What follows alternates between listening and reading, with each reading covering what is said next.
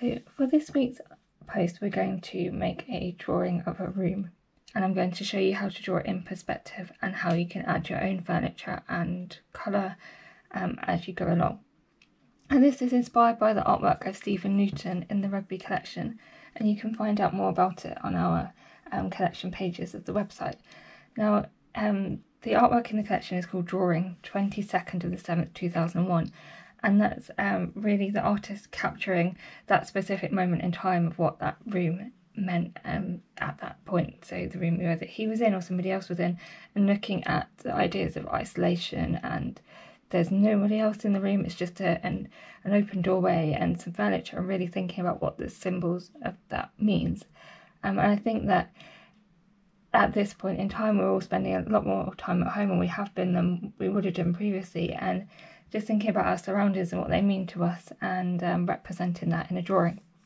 So you can use mine as inspiration, or you can create your own. So look at the room around you and make something inspired by that.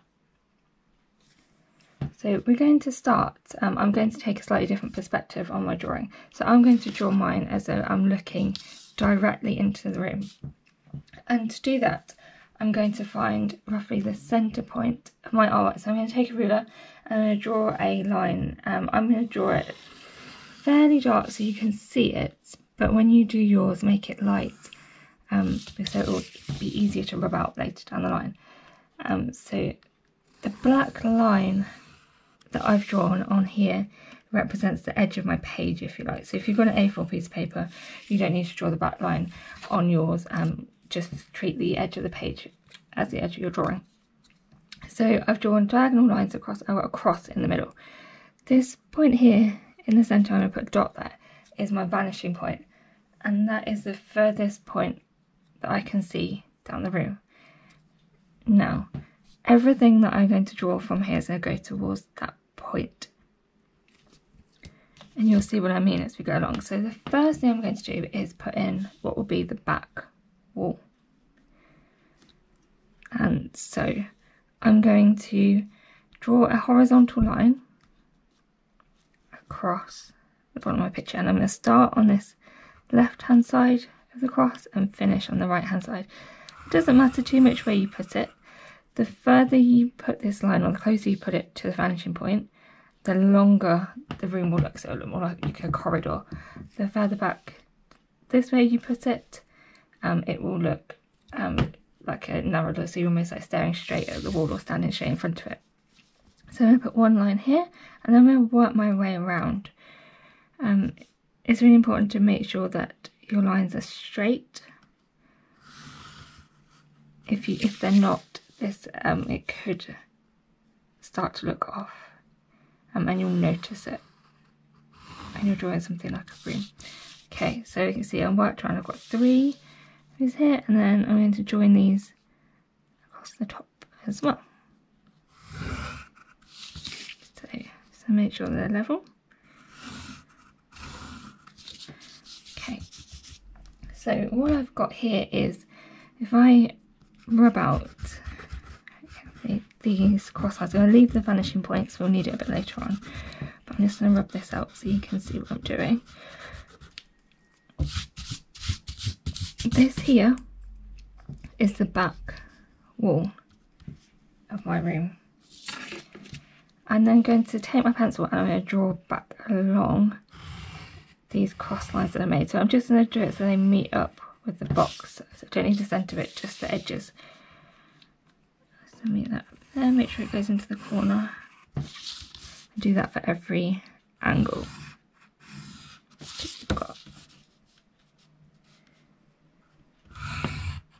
Okay, so hopefully you can see what we've got here. So you're looking into your room.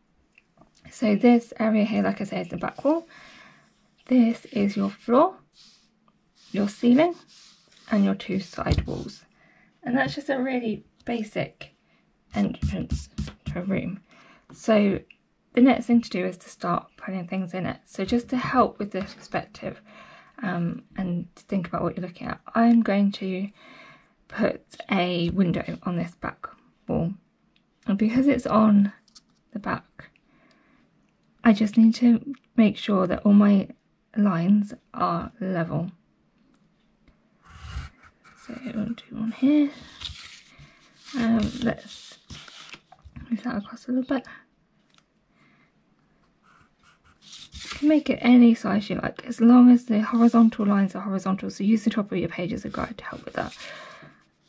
I'm going to do quite a thin window, I think, and then the top one here. Doesn't matter if you go off slightly, we can put that back straight away. We can kind of adjust it as we go along. So this here is going to be my window, so I'm just going to, let's just draw a bit of a tree there so you remember that's what's going on outside. Okay. You don't have to do that, I'm just putting that for illustration purposes at the moment. So this is my window. Go across on here. So anything that goes on this back wall is flat. We're looking directly at it, therefore you need to make sure that the edges are vertical and the top and bottom are horizontal. If you do that, it will look correct. Anything that doesn't look, if you look slightly off, just kind of go along and straighten it up again and just sketch it out. Okay, so we've got our window here, and then let's put another one on this side wall. So anything on this left wall, remember we had the vanishing point in the middle. So because this is on the left wall and the wall's sloping inwards, I need to make sure the window slopes the same. So I'm going to look at it and I'm going to decide if I want my window to finish. So it feels like it's level with this back window. So I'm going to line my ruler up with my vanishing point and draw a line in here, and this is going to be the bottom of the window. You can see that because I've matched it with the vanishing point, I've got a natural angle on that. It's not straight, it's not horizontal, it's going on an angle. Okay, I need to decide on the height of my window, so maybe I will do the same. Let's decide how high we want it to go.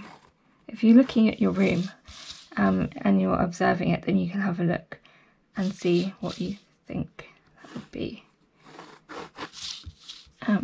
Okay, so I'm going to take my top point here, I'm going to draw this again and make sure it matches the vanishing point, and then just make sure your vertical lines match up as well. Make sure they do go straight, adjust them if they don't. So I've matched the bottom line to the vanishing point and the top line to my vanishing point. You see that window now feels like it's going inwards. The most common thing to do when you're starting drawing is accidentally drawing one of these lines horizontal, and that means that your perspective looks wrong and you often can't work out what you've done, but it's just as simple as adjusting that line and bringing it up or down a bit. So anything on the left is going to the vanishing point here, and the same with anything on the right. So let's put a doorway in here so it matches the Newton artwork that I was talking about at the beginning. So again, with your doorways, it's like I say, it's on this side. I just need to make sure the sides are vertical. Think about how high it comes up. Does it feel like you can get through it, that it's tall enough to get through? So you're probably going to want the height so that the line is sloping downwards. So again, match it, decide on your height, match it with your vanishing point, and then draw a vertical line down the other way as well. And that's your basic outline. So you've got your door here, as you can see, this is your window. You could have this as another window if you wanted to. You can make it into anything you like, really. It could be a picture on the wall, anything like that. Okay. And then I'm just going to show you how to put in one piece of furniture. So like the Newton picture, he's got a table or like a coffee table in his. And I'm just going to point this out so that when you start putting furniture in your room, you have a think about it. Just think about how high the furniture comes up on this back wall here, because it's really easy to draw something that fits in the space down here, and actually that's where your floor is. So remember, it's got this height to it as well. So if you want to put, I don't know, something like a coffee table in, just really think about where does it start and where does it finish.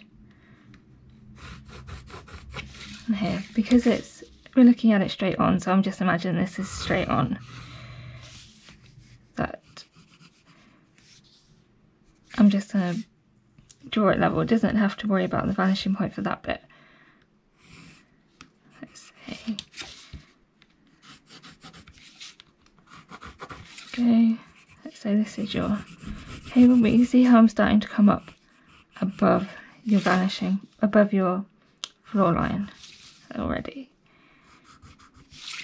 So we could put a back in. So again, with the sides, I'm just making sure they go to the vanishing point. The further your table is to the left or to the right, the greater, say, one angle will be to the other. So it might not be exactly the same. It depends how far you've got it.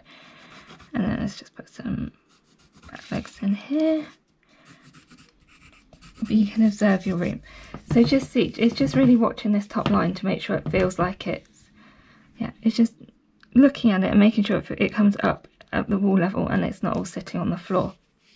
If you want to do something like, I don't know, you've got floorboards, something like that, these are really easy to put in. You just need to make lines that go to your vanishing point. And the best way to do is to space them out evenly. And so I'm just going to put little lines along here as reference points, roughly, so I know where they go up to, and then work my way around. So each one I'm connecting with the vanishing point. And again, you'll see that the angles change as you go. Now you can just really fill this out now.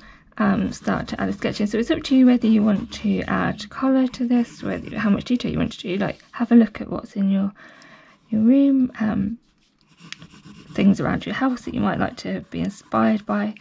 I just put a bit of a flower vase in here. Imagine this is a painting. A bit of a flower vase. We could have another table even. Anything that's vertical you keep straight, anything that's not, make sure you're thinking about your vanishing points and where they go, and think about how much of everything you'll see. So things like windows, remember they've got this thickness to them, so you might want to sketch around and put in thickness to the frame. You might have curtains, anything like that you want to put in. Skirting boards are also a good one, just to give a bit of depth to what you're doing. These are really, if you want it to look kind of really neat and professional, if you like it sketching, you can kind of roughen up some of these edges a little bit. Okay. Let's see.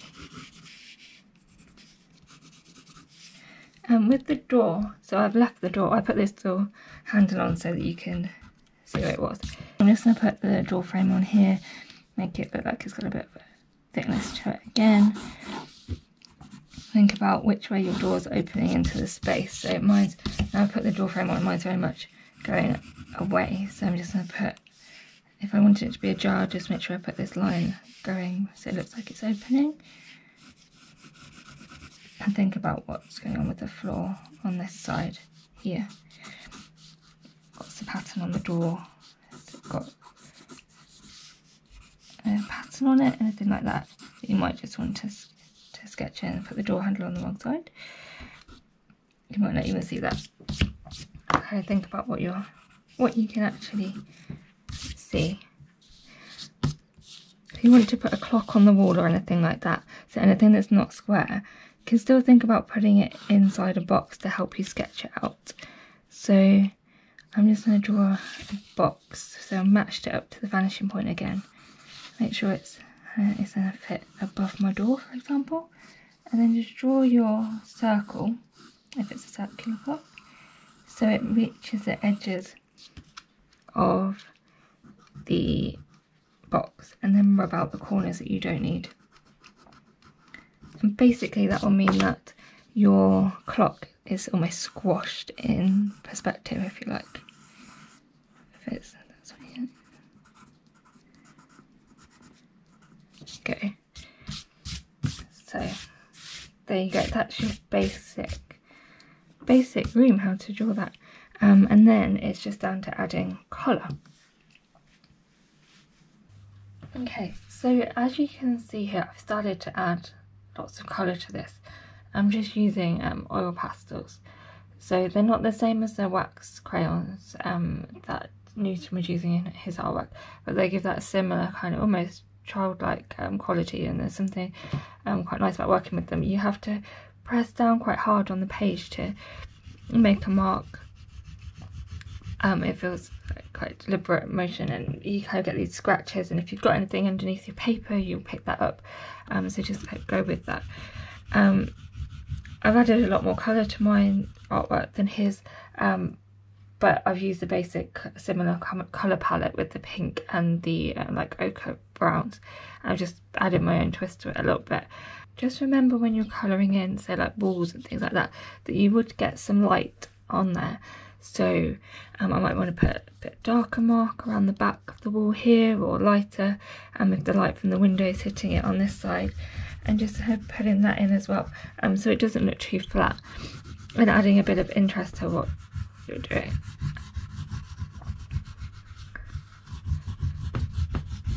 And yeah, you can see how I don't have to press down to do this. It's just kind of a nice way of working. So yeah, add a little bit more dark pink to this side. Just kind of lift that up, and you might even get a bit of a reflection of it. What I like to do is I like to add some of these other colours somewhere else in my work for whatever I'm doing, so I don't end up with spots of pink or that stand out or something like that. I've also got this clock here. Put that in.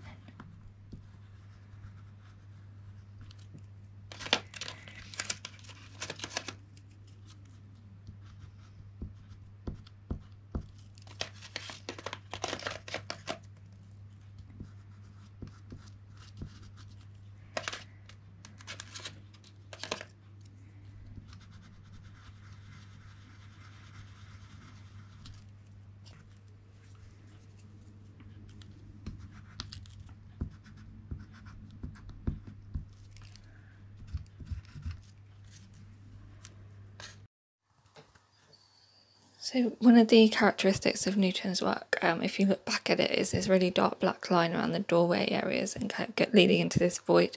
So I'm going to introduce some of that into this work by just putting some shadows and some highlight lines in with a black oil pastel. Normally when I'm drawing a perspective drawing, if I want it to feel really realistic, I wouldn't introduce these black lines because it can flatten it back down again. But in this case we're trying to get more of a feeling and a mood in the room, and I think introducing some of that darkness so it represents that original artwork is quite important. Kind of help define the edges of some of these items of furniture and that kind of thing.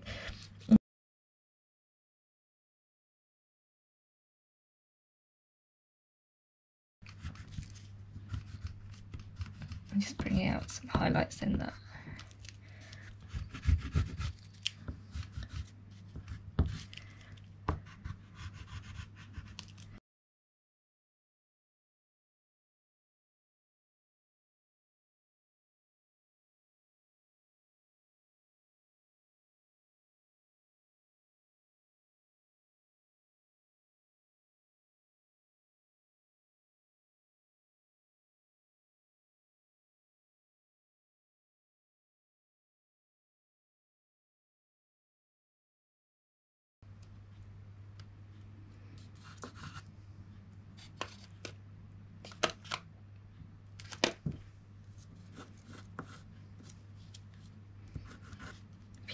If you want to put any light on the ceiling or anything like that, then you just make sure you need to think about what direction it's going. So I've kind of got rid of my vanishing point now, but making sure that it still goes in into that, so that it feels like it's coming down from the ceiling into the space, or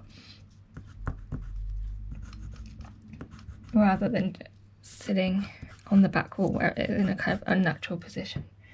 So just kind of think about that as you're putting that in.